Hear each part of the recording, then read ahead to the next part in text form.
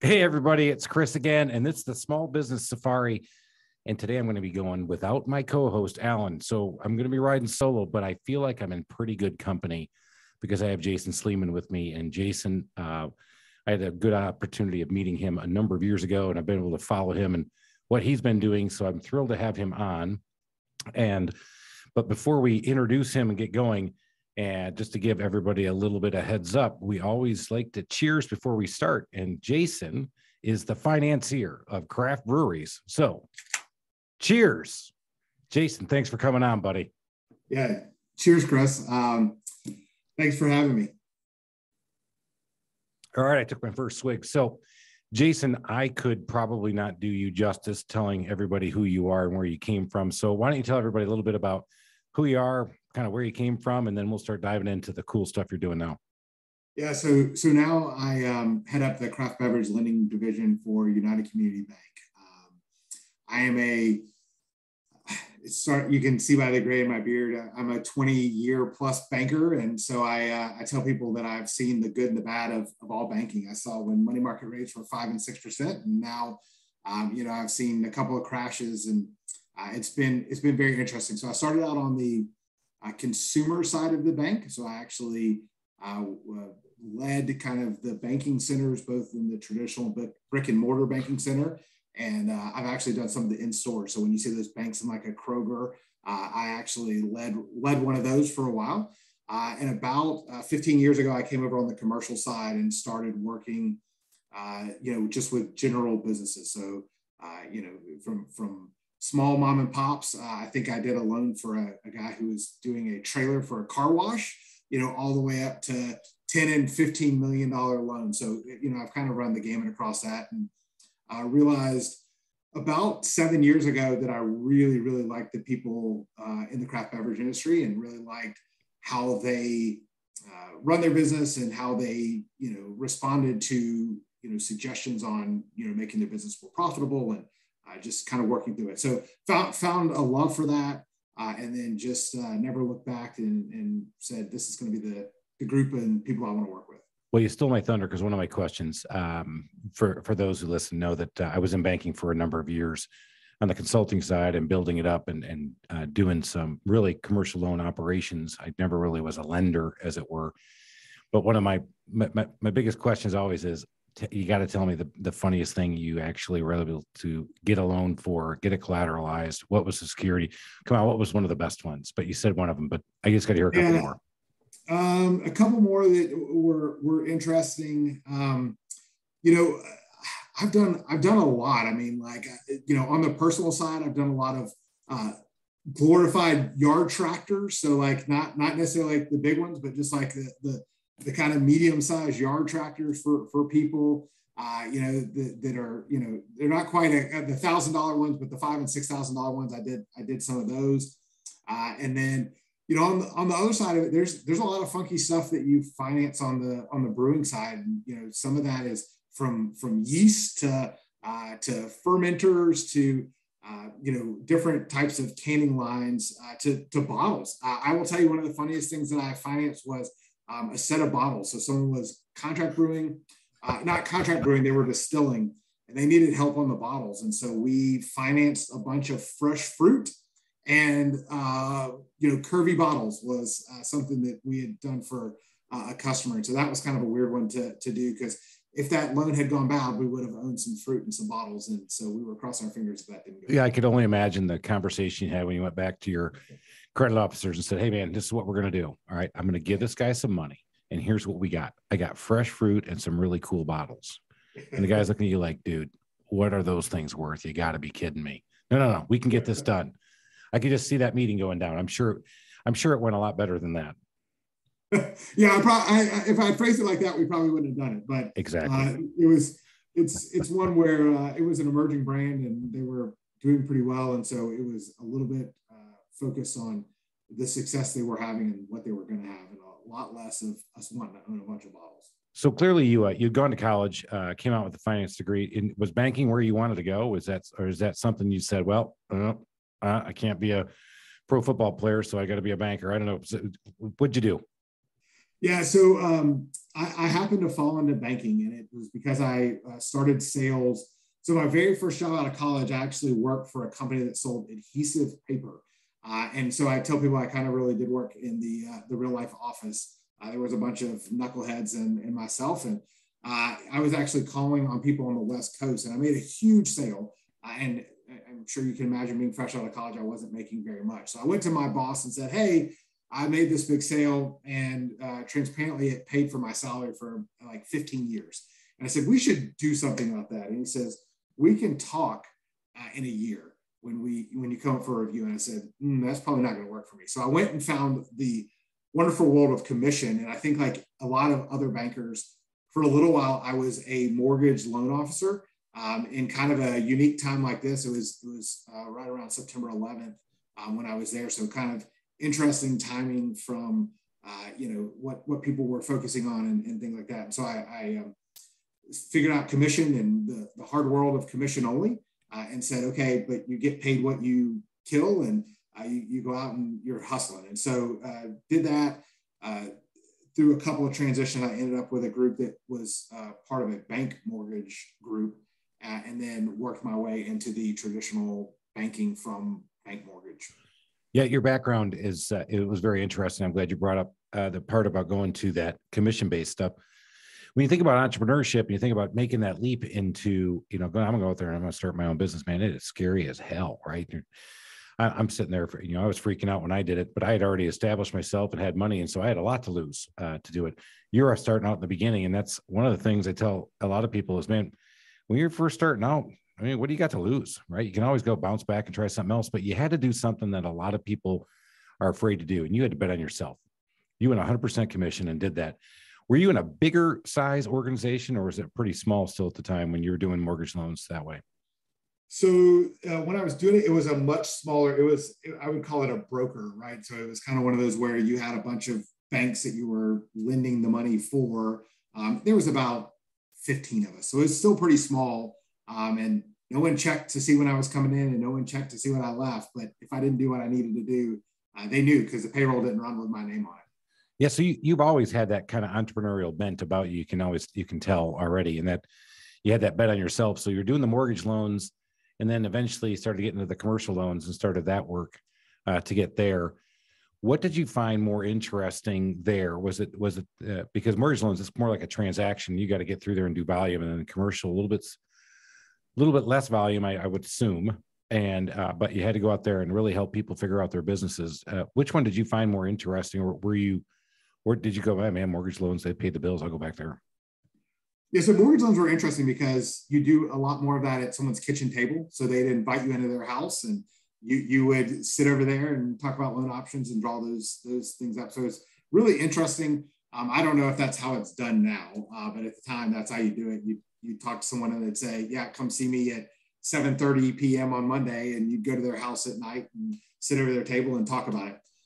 The commercial side is very interesting. I mean, I had a conversation today where someone had talked with a big bank, and they basically told them, "Hey, what you're doing is not really," they weren't thrilled with kind of some of the historic stuff. And I spent an hour talking to them and saying, "Hey, look, here's how we look at it.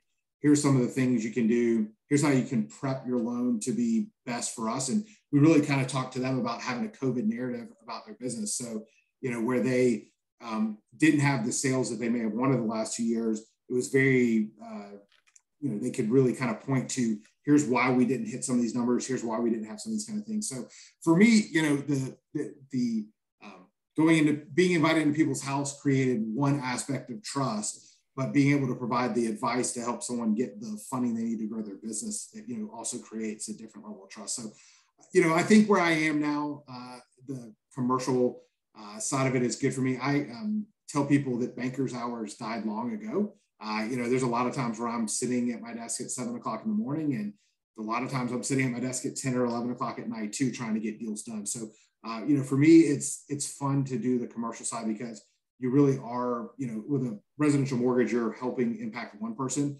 When you're funding a business, you're helping potentially 40, 50, 100 families by ensuring that they can grow and continue to have success. Yeah, you brought up a couple of great points for everybody. That's one, you love the personal interaction, sitting across that kitchen table. Of course, today in the world of mortgage loans, especially in homes, that's just not going to happen because it's so automated at this point. You can pretty much figure out the credit rating and go that way and figure out what the debt to income ratio is and all that stuff.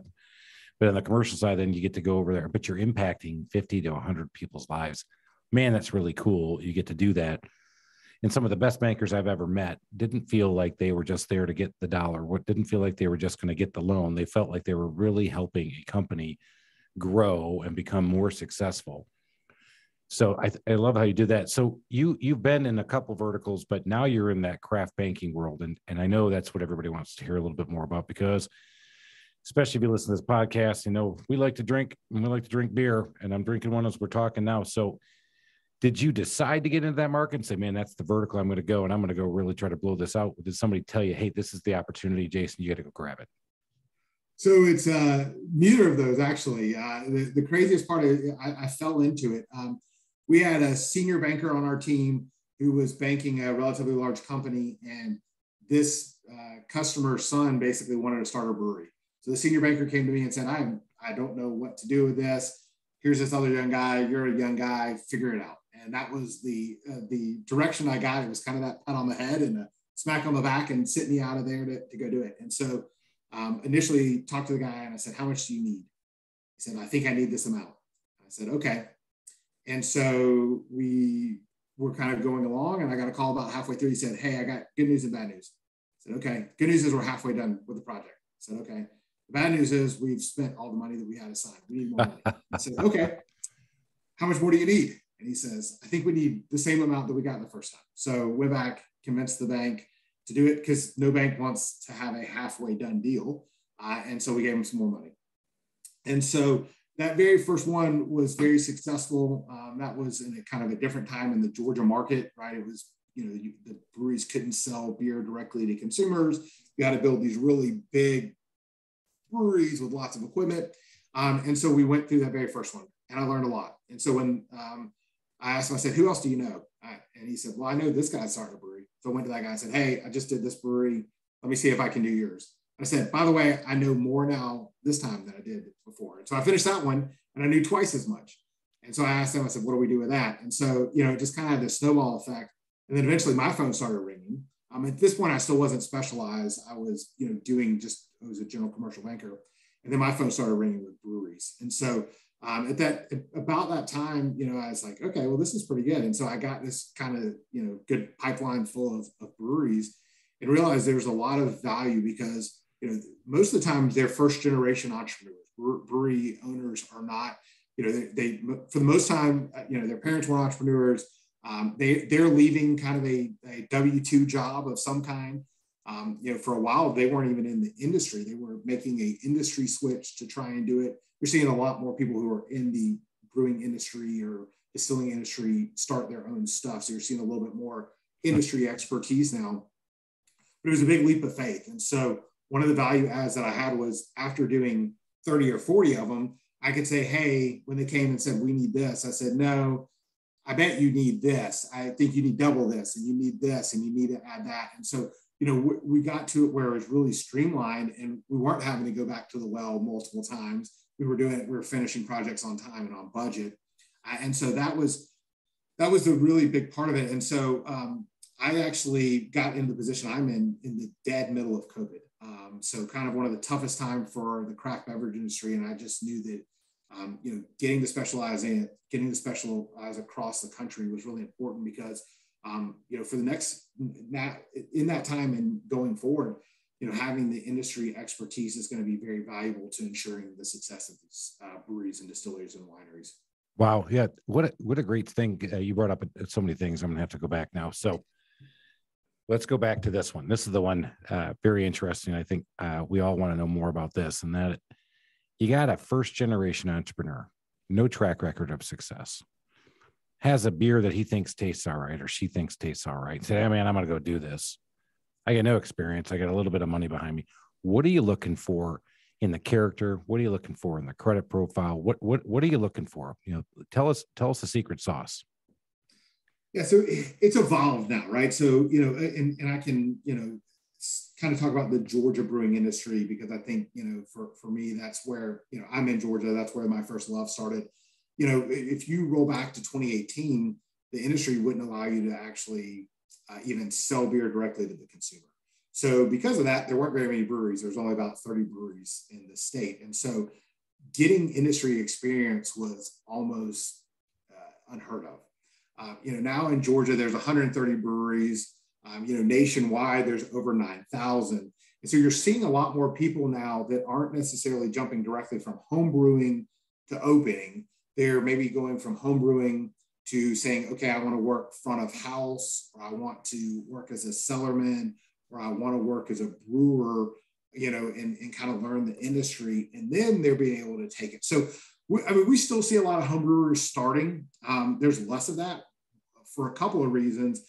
It's become very expensive right now. Supply chain and construction costs have gotten out of control. We could talk an hour about the projects that either didn't get done, or when they did get done, they were 2 and 3 times what they were expected to have from a budget, especially when prices going up 40-50% at a time. So you're seeing a lot more people with industry expertise. You're seeing a lot more people who are kind of taking a wait and see approach and saying, hey, look, we talk about, I think that COVID shifted a lot of the brewery focus. There are still breweries that want to have cans everywhere. And we can talk a little bit more about why cans everywhere is not actually that great for a brewery. But a lot more have suggested that they want to own their neighborhood and own their market. And so we were seeing $3 and $4 and $5 million projects become $300,000, $400,000, $500,000 projects. So a little less risk for the entrepreneur, a little bit more laser focus on your market has been really the key to that. So, if you ever talk to a brewer, you know that industry is not one known to be making people rich. And so you talked about the character and capacity. And so, the character is going to be really important to kind of understand what does that person do? Do they understand the industry? One of the early indicators that I know someone doesn't understand the industry is when I get a set of projections and they're the same every time, right? There's no seasonality in their projections. So I know that they don't actually know the industry that well, right? If I get one that has seasonality, I say, okay, this may be a home brewer, but they kind of have done their homework and research. So kind of understanding that, the startups are the most risky. So we want to see the best credit profile there, right? No 500, 600 kind of credit. We want someone, who knows they can handle their personal aspect of it. And then really, this hasn't changed much is, that you need investors for the most part. There's not a lot of projects where they are not going out and convincing an investor to be part of their project. And that may be, smaller, it may be looking for industry expertise and selling off some of the business to have some industry expertise. Sometimes it's going out and raising capital. So someone may have all the industry expertise, but they don't have the $100,000 or $200,000 they need to pay for the $1 million loan. And so they're going out and finding somebody who has the cash. So, there's a lot to be said. And, no two breweries are the same, but you can start looking at them and you're starting to see the trends, and the trends are definitely, they're smaller, they're more nimble. COVID kind of helped to teach to not be super leveraged. And so there's still a lot of, in any industry, there's a lot of leveraged businesses out there, but you're starting to see the newer ones become a little less leveraged and have a little bit more equity put into it. Yeah, the gold nugget for me there was, and this is in almost every business, you got to niches bring the riches, man. You got to niche down. You got to get in there.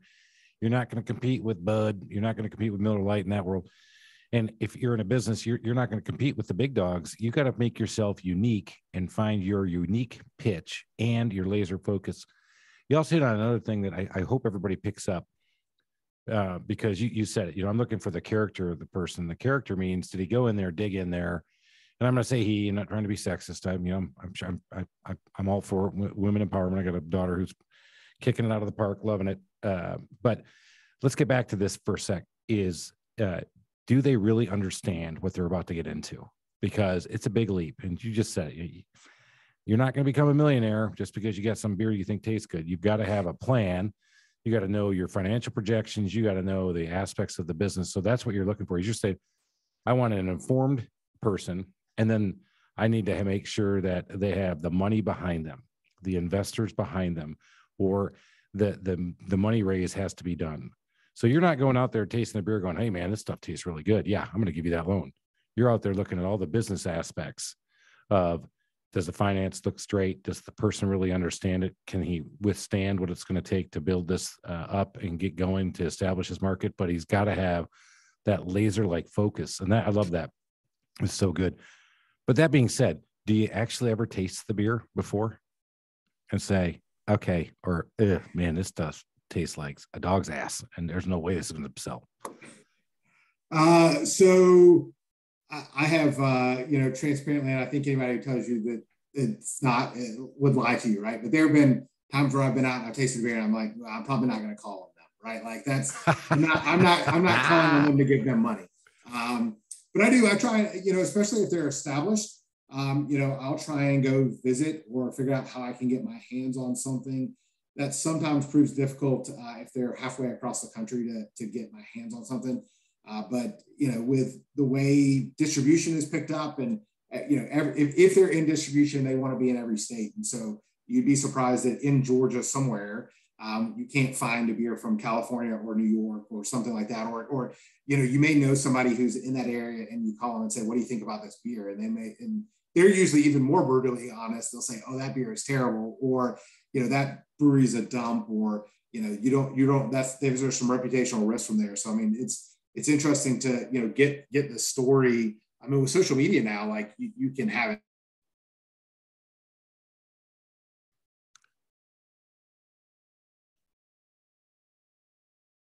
So they'll be very brutally honest, and they will sometimes tell you if there's reputational risk or local things that they know about. So that's really helpful. The ratings aren't always good, but people are. The great part about the industry and where we are in social media is you can find a lot about a brewery, you can find a lot about a brewery owner, and you can find a lot about their beer just by being online and knowing someone in the area. Yeah, that's cool. So now I got to disclose what I'm doing for those that listen to the podcast. I am actually drinking a Bell's Lager of the Lakes Bohemian Pilsner. Bell's is out of Michigan. I happen to live in Georgia as well. Couldn't get Jason to drive on over to the studio with us, but I did get this beer from Michigan. I did that because my brother lives in the same state and is in the same city and happened to know the guys who were invested in Bell's. So I'm like, hey man, yeah, I'm going to get some of that stuff. So that's what I did. So you're interested. You actually said something that I wanted to dig into a little bit more. As you look at your market and looking at your target market, you said, own your neighborhood earlier, but is that one of two ways they do this business model? Then is it try to own their local neighborhood, or then they also try to tap into distribution channels? Talk a little bit about the differences and how you do that. Yeah. So here's what I would tell you for the cans that you see on the shelf. They're kind of like a Ferrari, right? They look really good. They make the brewery look really big, but it's super expensive, right? So when you roll up to a Ferrari, you're paying for that reputation, and that's the same thing for the cans. It's the most expensive beer they can sell with the least margin that they're going to make. So it is, if you're going to be a big distribution, you think of like the really big breweries. They're out there just pushing volume. You have to have volume. And so those are the guys that you see doing, 1,000 barrels, 2,000 barrels, 3,000 barrels, 10,000 barrels, 50,000 barrels, 100,000 barrels. The other model is be really small and own your neighborhood and maybe only do 100 or 200 or 300 barrels, but it's much higher margin. So when you think about it, I always tell people the best way to think about it, no one's going to look at this beer the same on the shelf now, is when you look at that, $12 six pack, the brewery's really only going to make about $3 or $4 off of that. And they've got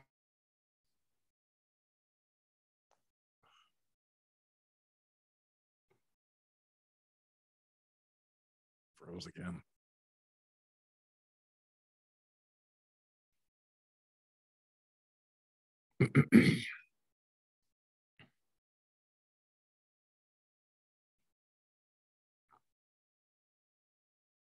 Oh, that.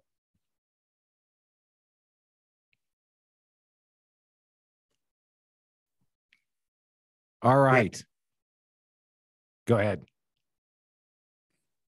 So on those, 12 packs, they're making their least amount of margin. If you think about that one that's owning their own neighborhood, they are going to sell you a 5 or 6 or 7 or $8 pint. And on that, they're going to make like a 85 or 90% margin. So, the same reason they want you to see the cans is because they want you to do what you did or your brother did, which is go to the brewery probably and buy that beer and have a pint and have things like that. So they need just as much, people to visit the breweries as they do to have them buy it on the shelf. They still want you to buy it out there in the market, but where they're making their money is on you being a butt in the seat and drinking a draft beer on site at their brewery. So now I guess I'm not going to have to go into this thing, and that's about the marketing and branding strategy that they have to put together that you're looking at to help them go with. Are you looking for that mixed branding strategy where they are going to do some cans out there and some advertising, and what do you see and what do you see has been effective for these guys to get their name out there and drive people to their brewery to get the 85% margins?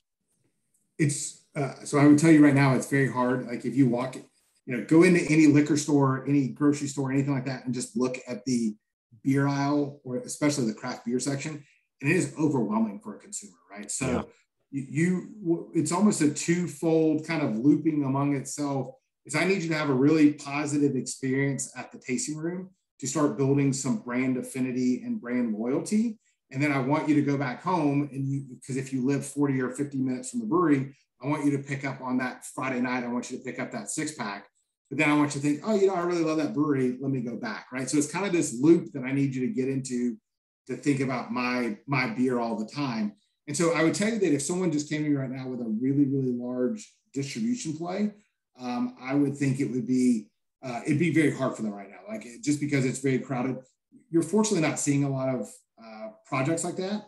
But when you are seeing, some of those projects, if they're a 50 or 100 barrel brew house, it's a pretty tough market to break into right now. So, what I'm wanting to see is if someone's really going to try and go full speed in distribution, they're already owning their corner and this is their extension of brand. So they've got people that are in other places that want to, build from that. I mean, one of the things, if you watch the news and you're watching craft beer, you're not really seeing people build these big distribution.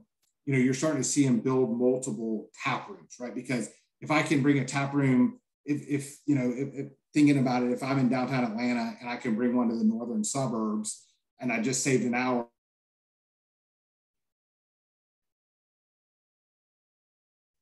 Okay.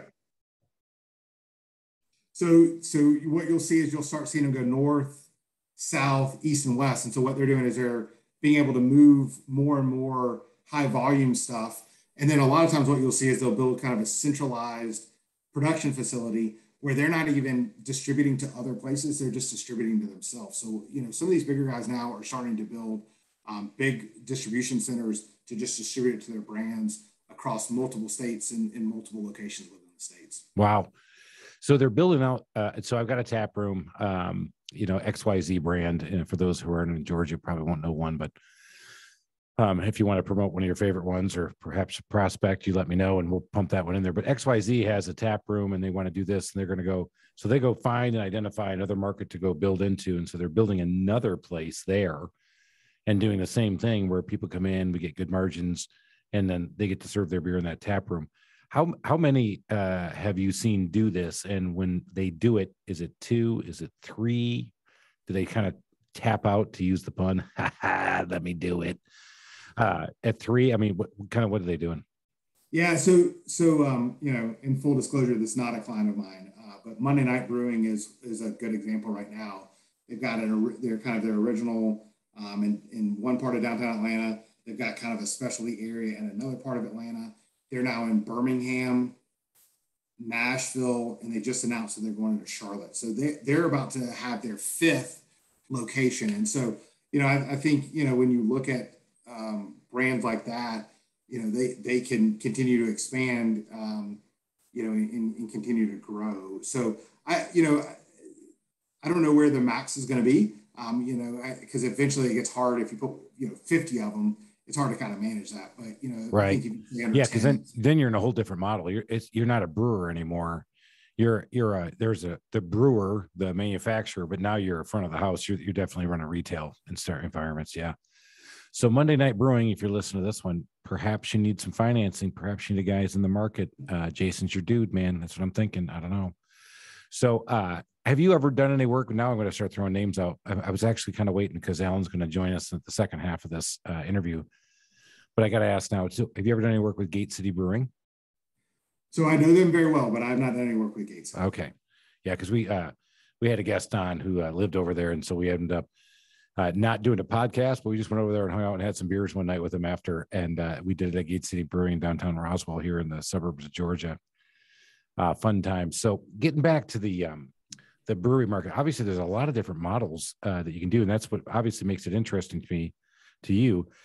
You said 150 brewers and breweries in the Georgia market today, 900 in the US. 9,000. Oh, I'm sorry, 9,000. Oh, even better. Holy cow. So are you starting to tap that? Did it again. I'm loving my puns, by the way. I got plenty of them coming. Don't worry about it. So are you starting to see you're doing more lending outside of Georgia? Or are you still staying right here with these 900 in here and working that market? Yeah. So right now I'm doing a lot more outside of Georgia. Georgia, I think, has hit kind of a little bit of a plateau on some of the bigger projects, but we're seeing a lot more smaller projects. But some of them are so small, that they don't even really need financing to do them. They're just super, super small. So doing a lot more in some of the surrounding states. So, North Carolina, Florida, even kind of in the Midwest, there's a lot going on right now. So we're seeing a lot. But for me right now, it's a lot more national than it is just local to Georgia. Interesting. So they're doing that, and I'm blowing my boy out here who just joined us in the studio. We'll let him get on screen here in a minute, but not yet because I'm still the talent baby. But as you're working with these guys doing this, are you seeing it still expanding? Have you seen it kind of mature out as a market, as an industry, or do you still think it's an emerging market? Wild West, everybody's going to keep rolling. He paused on me. Damn it. So, it's interesting because I was asked that same question recently about, the growth. And I think depending on the way the model goes, because I even posed this to some of the other people that I think, and some people say there's this infinite upswing. I think we hit maybe 11,500, and then we start seeing some natural acquisitions and mergers within. So not like the big guys buying them out, but if you own a brewery and I own a brewery, we combine forces and say, okay, we'll rebrand or we'll do whatever, and we'll pick up a little bit more, partnership. So kind of being able to focus more on that high margin beer for sure. So you're seeing that start to peak out. That's good stuff. So for those listening to the podcast, as you know, I like to do every episode with Alan, but Alan was running a little late today and we had to keep doing this. So I went ahead and took care of the first half, but we've dragged Alan in kicking and screaming to talk about beer and drinking. So Jason, I'm going to introduce you to Alan. Hey, Jason. So we said cheers. Like I said, I'm sorry I'm late, but I brought beer. And just for anybody listening, I've been dealing with a 93-year-old father who was sent to the hospital and his car was impounded because he was driving impaired. And basically it was because of the levitating babies in the back seat. So it's been a heck of a couple of days. That's what we'd like to call altered reality. I wish, I know. I've been altering my reality every night dealing with this. Man. I just wish I knew what you talked about because I just love talking about beer and breweries. I'm going to get you up on that because you just walked in and Jason's new potential client, Monday Night Brewing, we just got done talking about their business model and what they're doing. Jason doesn't know that we're plugging the hell out of them, and I'm actually going to tag them. It's because you're going to suck up for a endorsement sponsorship. Of course, endorsement sponsorship and do his work for beer. Cheers. I've done it before. Well, and he doesn't know I come from the state of Oregon, where I think it was one of the birthplaces of the craft brewing movement. And I'd love to talk about saturation because we were just back in Bend, Oregon, which is a town of about 80,000 people. I think the metro is 120,000, and they have 22 breweries. And the beer culture there is fantastic. All right. So, Jason, can you put that myth to bed? Tell me Oregon did not invent the craft brewery business. I said please. It was one of the I know you said pioneers. I know. So I don't know where craft beer originally came from. It definitely wasn't Georgia.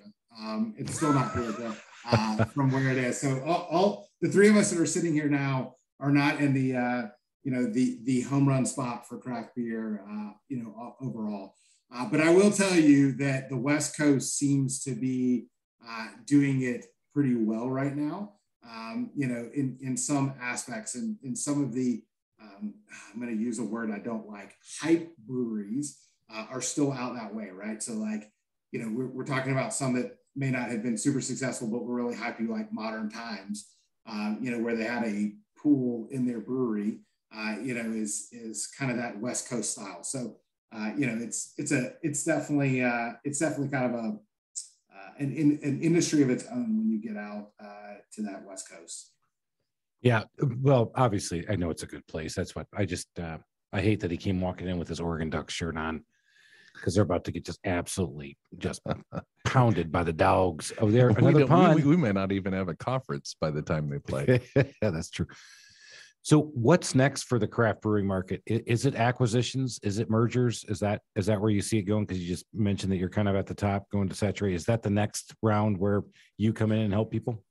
Yeah, so I think we're still, this is my personal opinion, and who knows if it's right or wrong.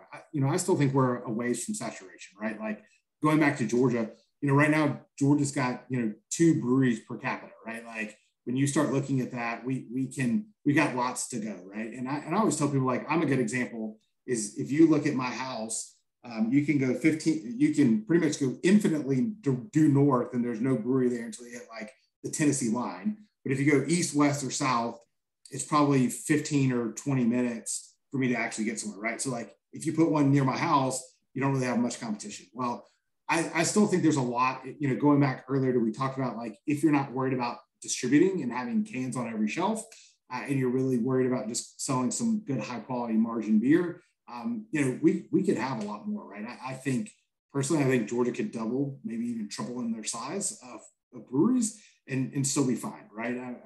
Depending on if we're doing kind of small local taproom stuff. If everyone was trying to be on the shelves of your local liquor store and filling the place up, we're not in a good spot for that. But if we keep just kind of owning our corners, there's a lot. But I do think, personally, I think we're still seeing a lot of expansions. We're funding a lot of expansions. We're still funding some strategic startups, but I do think we'll start seeing some acquisitions. You're starting to see some breweries that are listed for sale, and people trying to either buy that spot or buy the brand. So because it's been around, you're starting to see that second generation. As we talked about at the beginning, a lot of the people you funded in the beginning, first generation entrepreneurs, maybe coming out of a W-2, got an idea, make sure that they have been working either in front of the house or working distribution, had some knowledge and experience. Are you seeing some of those people start to look for that exit now? Yeah, so you're starting to see it, like, you talk about Bell's. Bell's, their founder retired after 36 years, right? So, kind of an interesting opportunity. So you are seeing some of the granddaddies of craft beer. They're starting to exit out, and you're starting to see, those being either passed down. It's very interesting. I've talked to a couple of breweries where they're doing like ESOPs, which is not something you normally think of in the brewing industry. You're starting to see a lot of, employee-owned, member-owned kind of breweries that are starting to birth, and that's the exit plan for some of these founders. Is they, had a really good, team, and they said instead of selling to someone else, they'll just sell to the employees. That is such a big point, because a lot of times as we jump into business, we're like, all right, man, I'm going to make that big leap. I'm going to go make it happen, but I'm not thinking about leaving. I'm just thinking about starting. Because for a lot of us who start our business, 9 out of 10 of us, our exit strategy is to fail, go down, dead. But we don't think about trying to figure out how to get out of it. And a lot of us start to figure it out a little bit too late. So and I'm one of them, by the way. So I've been learning as well. The easiest way to sell your business is to the people who are in the business. The hardest way to do it is to go outside of your business, market it, put together your pro formas, show everybody that you're not running everything through your business. Did I say that on here? Mm-hmm. Shit. IRS, I do not run anything through my business. It's all legitimate business expenses. Thank you. Was the Spain trip on business? That was it. That was a board meeting in Spain. Was Cabo another board meeting? Well, that was me talking to potential investors. How about Daytona at the pit? That was me talking to an expansion Vegas. That was oh damn it. That one. That was a conference. Oh. Yeah, there we go. So he's just rattling off. He's just rattling off a couple of the vacations I went on this year. Just a couple in the last couple months. That's probably true. So that's awesome. All right, we got to get back. So the exit strategy, the ESOP, go and do that. So you're starting to see these people starting to turn them over. So is it an opportunity for people to get into this business? Do you think it's the good one? Because you actually said something right off the bat. This is not a place where you get rich. This is a place where you have some fun and maybe make a few bucks. Yeah, I mean, look, there's plenty of profit to be made in a brewery if it's run right and run like a business.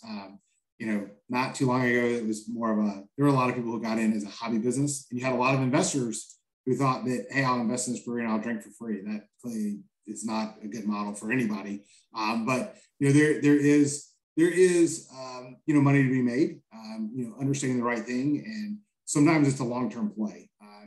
There are definitely some brewery owners that I know that were couch surfing for a while before they kind of got up and said, okay, I can pay myself some money.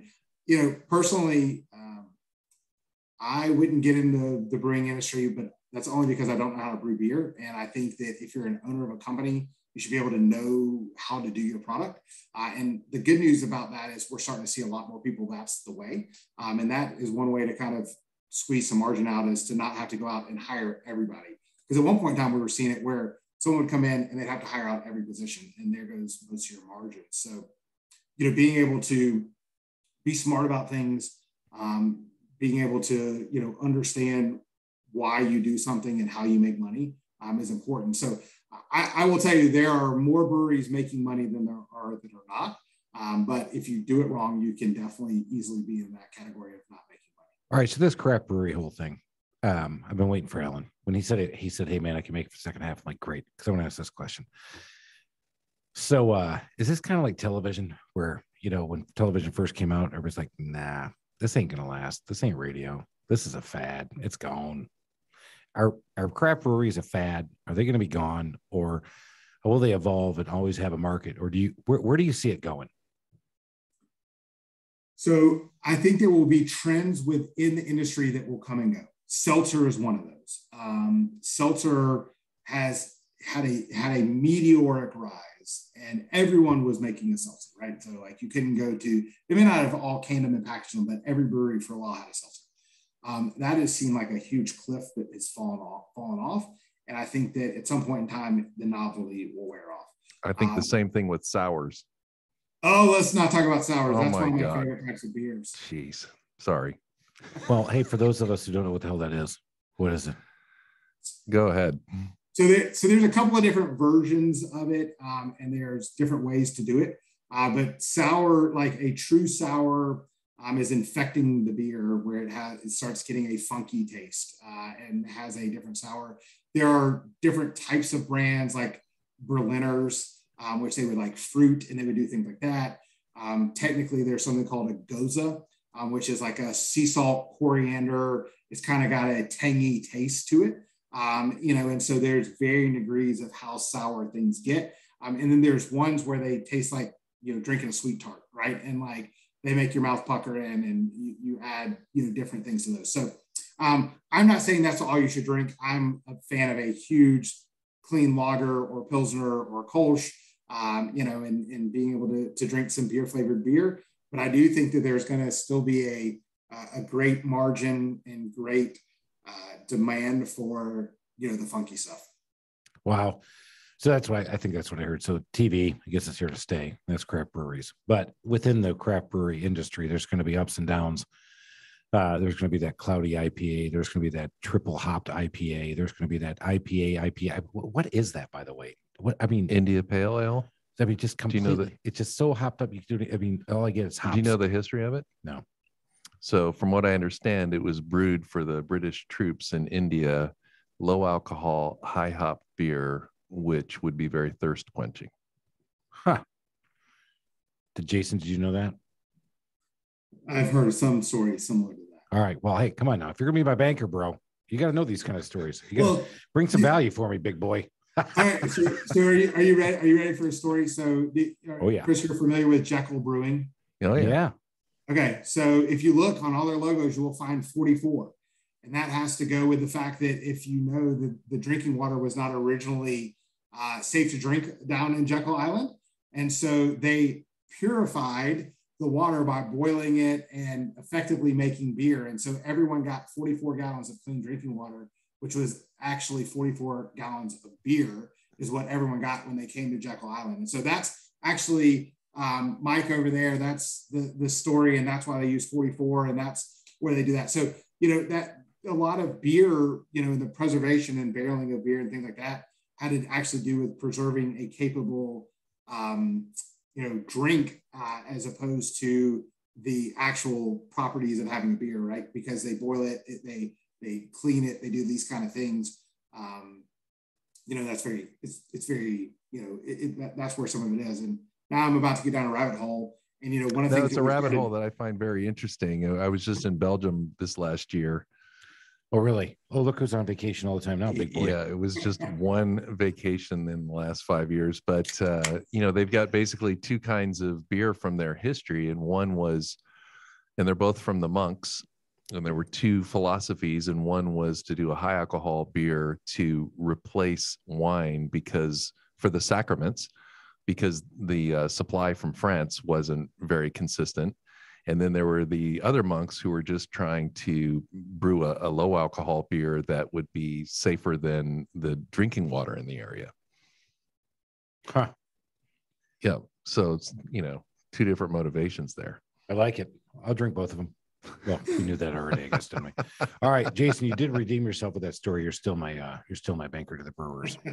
But we do got to come up with a tagline for Jason, though. I think banker to the brewers. I've been trying to think of this thing. We need to talk to Andy, our last guest, and he can give him a brand. We're going to give him a brand. We got to give him a tagline. I wonder what color is appropriate for breweries.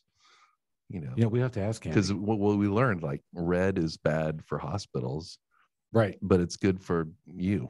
It is good for me because it's the call to action. It's gets you motivated. I still think it represents blood, but not blood on my fingers as we're out there working on your house.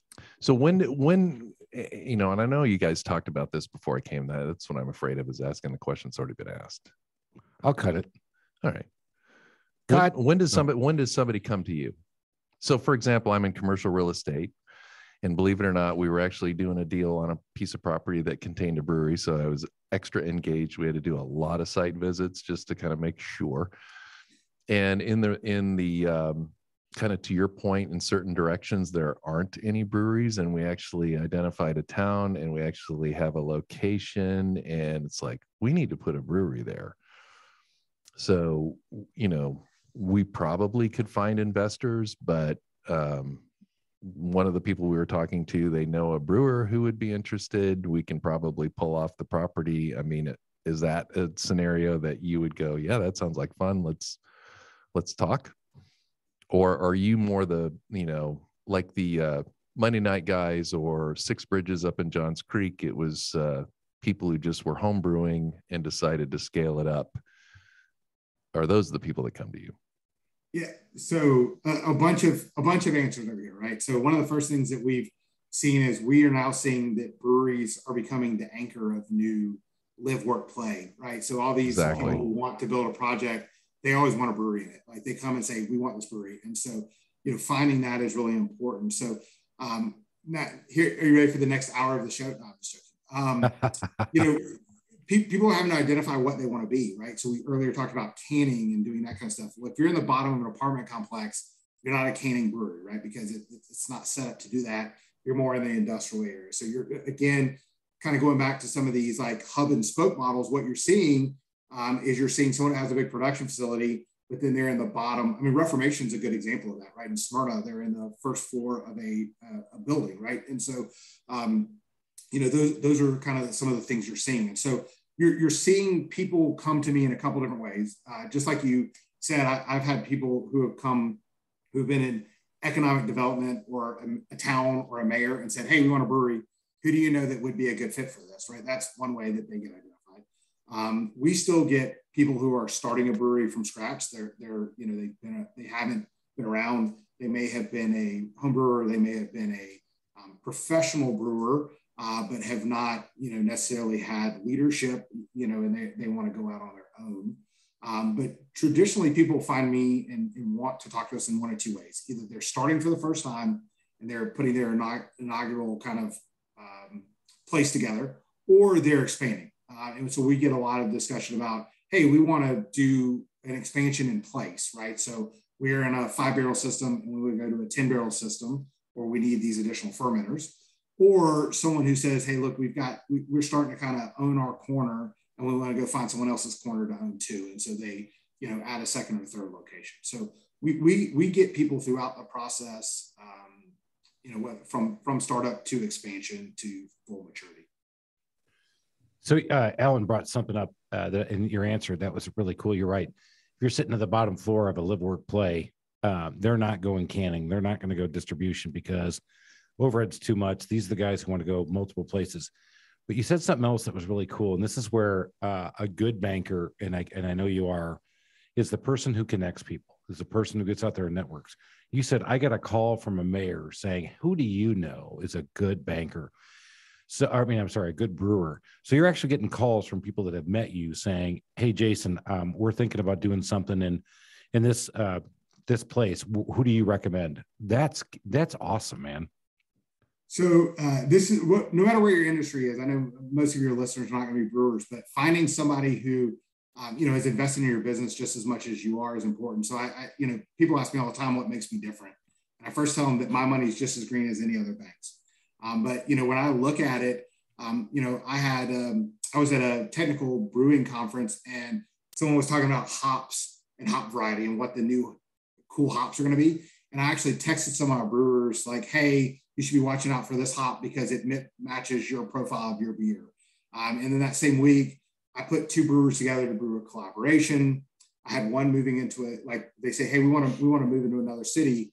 Who do you know? And so I connected them with a couple of different breweries, like the head of that Brewers Association there. And so for me, yes, I want to do loans for a lot of people, but just as importantly, I want to make sure that my clients are getting everything they need to be successful, right? So if I can help give them a leg up on this super cool hop that no one else knows about, and it makes their beer more desirable, I definitely want to do that. I'm going to let Alan have the final question. Yeah, you mentioned collaboration, and it's not a question, it's a statement. It's one of the things I love about the craft brewing industry is how collaborative it is. And we're business guys, Chris, and normally it's just scorched earth and we want to just destroy our competition. And yeah, exactly. He's given the double finger, double birds. No, I love my competition when they're dead dead under my wheels. And it's amazing in craft brewing. They are so collaborative, and somebody could open down the street and they help each other. And if something goes wrong, or hey, can you come take a look at this? I can't figure it out.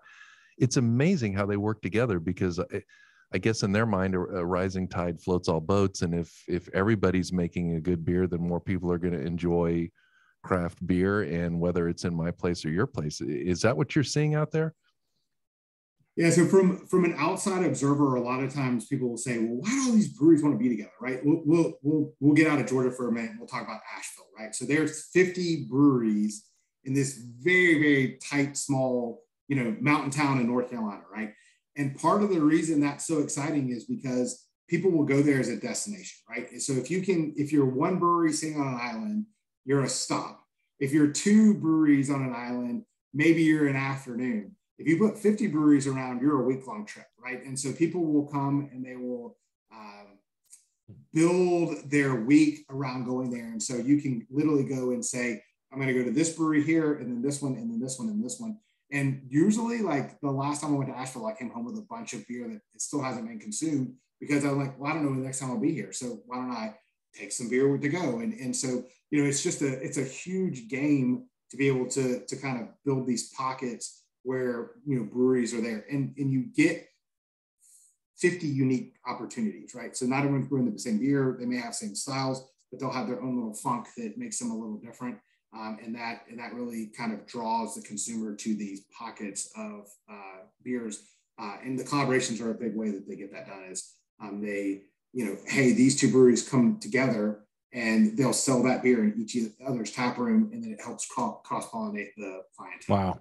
Yeah, actually, I'm in full support of that. I think that's true. Well, and another kind of an interesting parallel to that is when they had the big fires in California, and then to raise support, they came up with a recipe, and it just went out to all these craft breweries, and they were brewing a beer, and so it'd be one item that they had on their menu, and then the proceeds from the sales of that beer went to relief of all the people that lost their homes in Northern California. I mean, I just love the brewing industry, and it's just a really interesting thing to think about in business.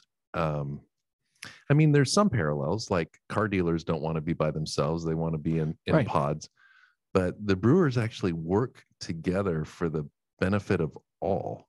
And it's, I don't know, man, it's kind of a kumbaya kind of thing. Yeah, that's making me, I'm starting to get squirm in my seat. No, I'm kidding. No, it's good. I agree with you. Because there's enough to go around. There's enough good business. You don't have to extinguish somebody else's flame to make your own. That was a hard thing for me to get used to, because I just love destroying my competition. Right. I know. Well, I still do. Yeah. But I tried to do kumbaya with you. So, Jason, I know we're coming to the end of our time. We got to let you go as well. So before we let you kind of plug everything in that, we've always got 3 questions we love asking people. And so I got to ask my standard questions because I'm in the business of working on people's houses. That's Creature Comforts from Athens Brewery. Creature Comforts. Yeah. From Creature Athens. Comforts. It's Tropicalia. Perfect. So they'll be sponsored. It's what Thor drinks. Thank you. Okay. All right. What is the favorite feature of your house, Jason? It better be a tap. No, it's not. So I think it's the place that I spend the most time is my basement office. So I am in my basement office a lot. I've got a bunch of pictures and things that are awesome, right? And I've got this really awesome lazy boy over in the corner. And so, if I just need a nap, I'll just, nap for a little while. So, it's definitely my home office in my basement. Here's what I just took away. Lazy boy in my office. And that's exactly what I need, because right now, for me to steal my power nap, as I call them. Because you need a break between all those vacations. I do. Well, I'm still jet lagged from coming back from Spain, man. So I crawled under my desk, closed the door, and turned off the lights. It's just I'm getting my lazy boy. All right, lazy boy number 1. Second thing is, when you go out there and you're out there in the world, and we're all about customer service and trying to make things happen. We do it at the Trusted Toolbox. Alan does it in his business and commercial real estate. What is one of your biggest customer service pet peeves? So the number one thing I try to avoid is just saying no. I have to say no sometimes. I like that answer. When I say no, though, I want to say I'm a no. Here is an alternative. And so I try and give them a couple of options. And I will a lot of times make introductions to other people who can help finance. I can't finance every deal. Some deals are too small. Some deals are just a little too funky. But I built a group of people that I can refer to, so I don't have to say just no, good luck. I can say no, and let me help you find the yes. It's not a no. It's here's what I can do. I like it. Yeah. Oh, that's gold nugget powerful. From Alan. Yeah. Bringing it. That's right. Bringing it from Monday Night Brewing, and because we're going to get them a sponsor. All right. Number 3. What is a DIY nightmare story? So this is not a DIY one, but I did see you originally. So when I prepped, you said or contract. Are you ready? Yeah, you can do that. It just. So I'm going to tell you. Don't worry. I'm going to start cringing and squinging. This is a brewery, and they had an architect that drew a brewery wall, 60 feet of brewery wall, and didn't pull any power through the wall for 60 feet. So they were not happy about that, and had to go back and get that fixed. Is that bad? That's bad. Oh my God. That's beyond bad. That's all. So Jason, you started out the episode talking about, I said, hey, who do you look for? I look for guys who actually know what they're talking about in their industry. So this architect clearly had no flipping idea what in the hell he was doing, but I bet it looked really good. That's hilarious. Jason, you dropped some gold nuggets for us. We really appreciate it. Of course, Al and I love drinking beer, and so we want to talk more about beer, but you brought so much to the table about what a banker can do for anybody trying to go into business, period. I know you're focused on the craft brewing business, but you've dropped some real gold nuggets. If you think you want to go out there and start a business, you better have your character, your capacity. Your bankers will tell you, man, they call them the 5 C's and they'll come after it. And he knew what those were, and he was talking about them earlier on, but we got a chance to talk about this. So now, because you're specialized in the craft brewing business. I was just going to say one little nugget for me is a banker is not an obstacle. It's not a means to an end. The right banker is a partner in your business. And I would say, like I said, I got a chance to meet Jason doing a podcast somewhere else years ago, and I followed and stayed in contact with him. And this dude definitely he's a partner. You can tell. I mean, somebody who's looking out for people and trying to figure out a way to get them to a yes or get them to the right answer, number one. So with that lead in and that big old bump up, how do we find you? Tell everybody how they can find you. Yeah, so as uncreative as a banker is, the social medias that I'm on are both Facebook and LinkedIn. And so my LinkedIn is my most active. You know, I'm trying to post videos, and they're little small digestible videos that I am putting out there. And I am trying to just put education out there, right? So whatever I can do to try and help people, you know, with businesses. And so I do a lot of short interviews with, you know, brewery owners, and I'm going to be posting about one of our breweries in Asheville that is doing a hot dog eating contest coming up July 20th. And so sometimes it's funny stuff that I post, and sometimes it's pretty serious stuff that I put together. But you can find me on LinkedIn. You can either, you know, just find me Jason Sleeman, or if you type in brewery banker, that's my little specialization at the end of my LinkedIn that you can find. That's going to be his moniker for now, but after I get done with it, we're going to have it all over the place. Ball busting brewery banker. It's going to be explicit. Yeah, actually, I'm probably making explicit. Jason, thank you so much for coming on and sharing your experiences with us on the Small Business Safari. So we're going to go ahead and sign off. And then again, people, we're out there and we're slogging, we're making it happen. You're out there solving problems every day. You're going up that mountaintop and trying to get to that point of success you think you want to get to. And when you get there, you probably need to go a little bit further, because success is different for all of us. Keep going up that mountain and make it a great day. Cheers. Later.